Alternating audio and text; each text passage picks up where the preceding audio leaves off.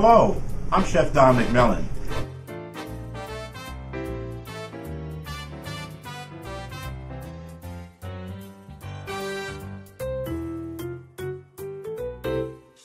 Well, rice pilaf is a favorite dish of mine. It goes with just about anything I can cook. But how to make it flavorful is the key. I'm Chef Donald McMillan, and I'm going to show you how to make the perfect rice pilaf. Here's how we do it. Starting with some butter. You could use margarine or oil if you wish. What we're going to do is to saute some vegetables. And we've diced these vegetables up earlier. And what I'm going to do is add in some onion. Some diced onion. Always such a good flavor. I have some diced celery. We'll put some of that in there. And some diced carrots. What a way to get your family to eat their vegetables, huh? Leave these vegetables out if you wish, but I would not leave out the onions. I think that's very important. So, why are we cooking the vegetables before we do anything? Because of the flavor. Everything we do is about the flavor. So quite honestly, I tell this to my chefs and my students, is that if it's really not about the flavor, it's not about anything. So we're going to develop the flavor by simply just cooking the onions and the celery and the carrots. What's going to happen is that the natural sugars that are in the vegetable are going to come out. And as they come out, they're going to hit the bottom of the pan. And what happens when sugar hits heat? It turns to caramel. And caramel just makes everything taste so flavorful. And that's what it's about. That's why when you cook onions, people just smell it and they're just naturally hungry.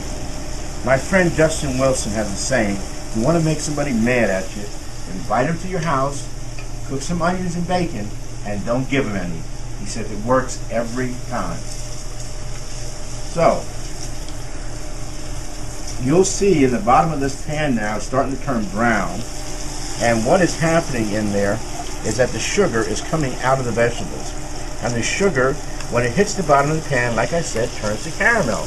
You know, if you want another experiment, you can just take some sugar and put it in a saute pan, put it on the moderate heat, let it cook, and it'll start bubbling, and it'll turn to a liquid, and the liquid will turn to caramel. But take the heat off really quick because it'll start to burn, and once it starts to burn, all bets are off, because then it really is going to be a problem. But if you can just catch it beforehand. Okay, now, that just smells so good.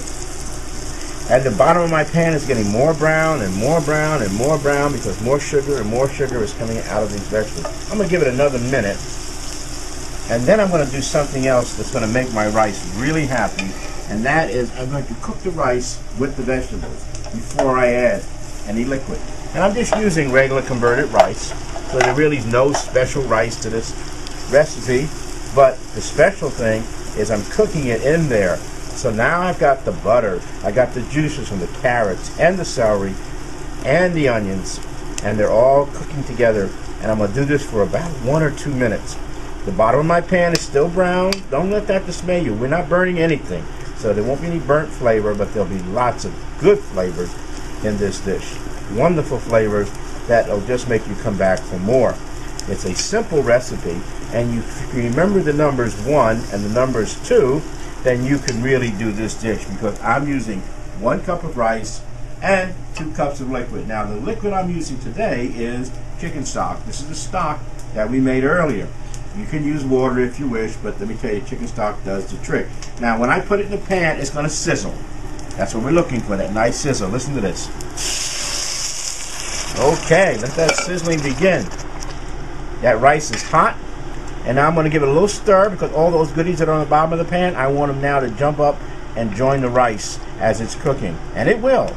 It'll cook such a beautiful, beautiful rice. It'll be flavorful. It'll actually add a little color to it from the caramel, which is what we're looking about. Now I don't use stock. I didn't use salt in my stock, so I'm going to add a little salt. But if you buy that inexpensive stock, please look at the label, because if there's sodium in it, you really don't need to add any more sodium to your dish, okay? I know it needs it because I don't have sodium in my stock that I make myself. So now, here's the other key thing. When it starts to come to a boil, see that rolling boil like that? Now we're just going to turn it down to the lowest number, Okay, so there, if you got a range that says 1 on it, just turn it down to 1. Cover it, and then set your timer for 18 minutes. And then when this timer goes off, your rice is done. It couldn't be more easier. Turn the heat off.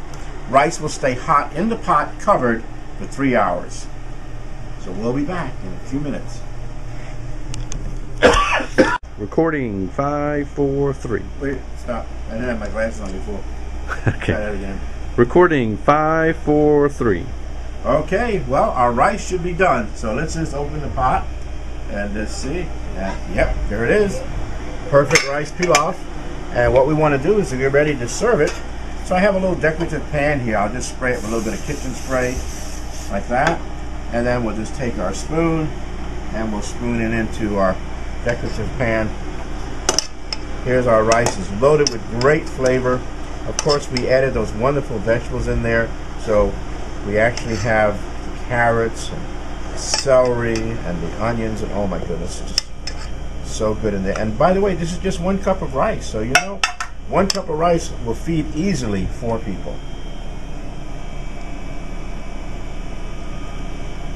But the key to everything we do is about the flavor.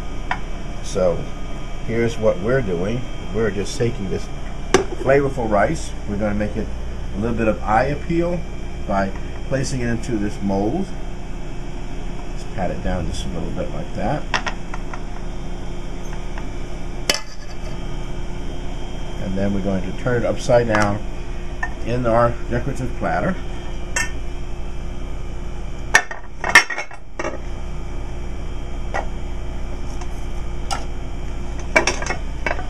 Trying to get a hold on it.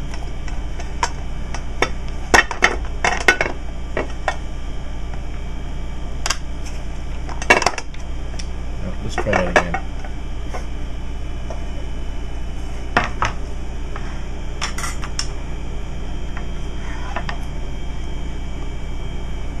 Okay.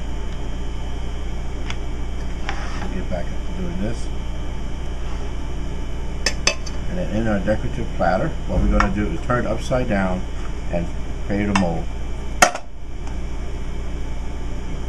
So there's our heart.